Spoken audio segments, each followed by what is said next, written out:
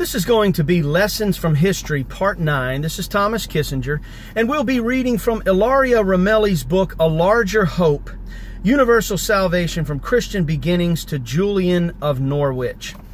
And we're going to go through a little bit more information here on Augustine, a very influential person in the early church.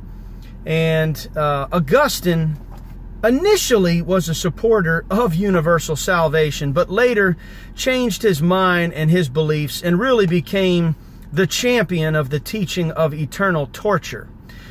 But it's good for believers really to take some time to go back through early church history and to see what happened, who were the major players in it, and how they shaped the beliefs of people and how the message came to be what it is today. So we are really indebted to Ilaria Ramelli, who has taken the time to research and come up with this tremendous information. I think I remember hearing that she spent about 16 years researching and writing her book on apokatastasis, the Greek word that means restoration. So let's get into this information and hear about Augustine to find out what happened. How did it go from the predominant view of the day in the early church of universal salvation through Jesus Christ to this message of eternal torture or eternal hell, which we actually stand against because we believe it's a false teaching and it's not scriptural and it goes against the character and nature of God. Augustine, former supporter to opposer of universal salvation. Augustine, 354 to 430, was a native of North Africa, a teacher in Carthage, then Rome, and finally Milan. It was here that after a long spiritual search he converted to Christianity, very much under the influence of Ambrose, of whom we have just spoken. He moved back to Africa and was ordained a priest in 391, then Bishop of Hippo in 395. Without question, Augustine is among the most important theologians in the history of the Christian church, exercising a massive theological influence on the Western church. Origen's influence on Augustine will make the object of a specific research. In the 420s, Augustine was engaged in a polemic against Pelagianism, which he and others mistakenly believed to have been inspired by Origen's thought. In this context, he felt the need to oppose Origen's ideas and, in particular, rebuked those merciful Christians who refused to believe that torments in hell will be eternal. Among these, Origen was the most merciful of all in that he even hypothesized the eschatological salvation of the devil.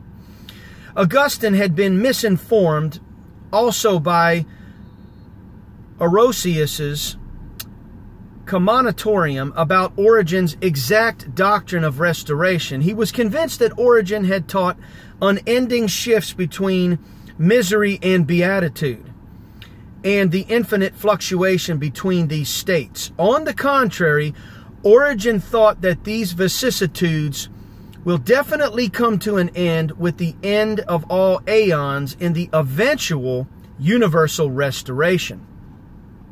Here, Augustine insisted that suffering in hell will be eternal and that it is a Platonic and Origenian mistake to understand it as limited. Augustine was only seeking to be true to Scripture, but he knew little or no Greek and was unaware that eternus, eternal fire, in his Latin Bible translated the Greek Ionian fire, which, as we have seen, does not necessarily mean eternal fire, but otherworldly fire or long-lasting fire. Unfortunately, in Latin, both idios and ionios were rendered with eternus, eternal, which generated a terrible confusion that surely facilitated the birth of the idea of eternal punishments in hell. Because of his lack of awareness, Augustine, in his Tu Orosius, argued that the fire of hell must be eternal, otherwise the eternal beatitude of the just could not be eternal. Again, falling into the same linguistic misunderstanding, Augustine declares that the church does well to criticize Origen and his followers who think that the torment of the damned will end at a certain point, while the Lord called it eternal, aeternum.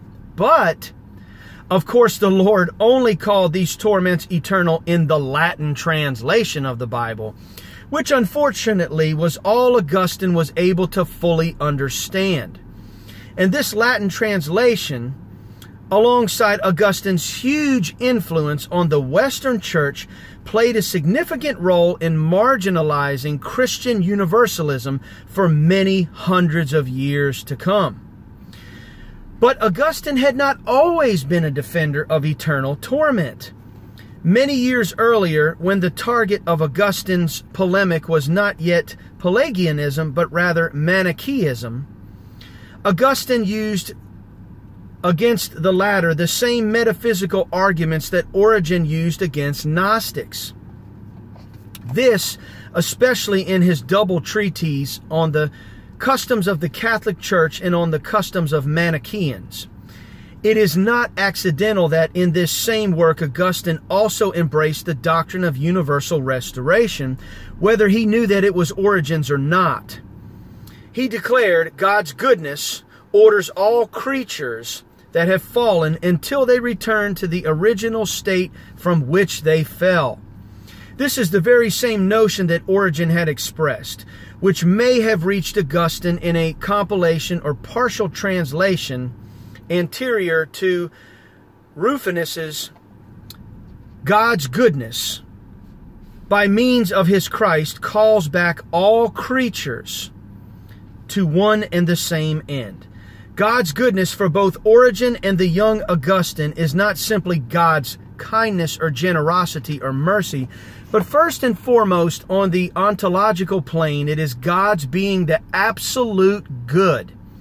And since God is the true being, evil, which is opposite to God, the good, is non-being.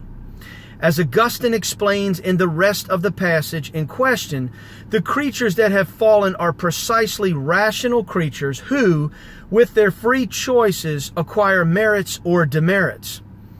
On the basis of these, God assigns them to different orders.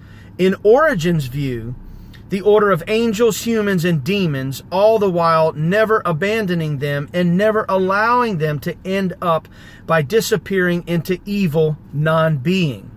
God's providence guides these creatures until they return to the original condition from which they have fallen. So we'll bring this teaching to a close here. But surely we can see with the comments made by Ilaria Ramelli that Augustine was a huge player in his day that changed people's mode of thinking from one of universal salvation through Jesus Christ, which this belief existed and was the predominant view of the day, to a belief in eternal punishment or eternal torture or a never-ending hell of misery. In order for him to change the belief to this, that means that the belief in universal salvation that was predominant in that day existed and was there. And most Christians are ignorant of this. They are ignorant to the fact that the majority of the early church fathers believed in universal salvation through Jesus Christ. You need to know that. And you need to be confronted with that. And you need to come to terms with that. And you need to see that this teaching of eternal torture was something that had to be forced against the predominant view of the day. So there you have it for now.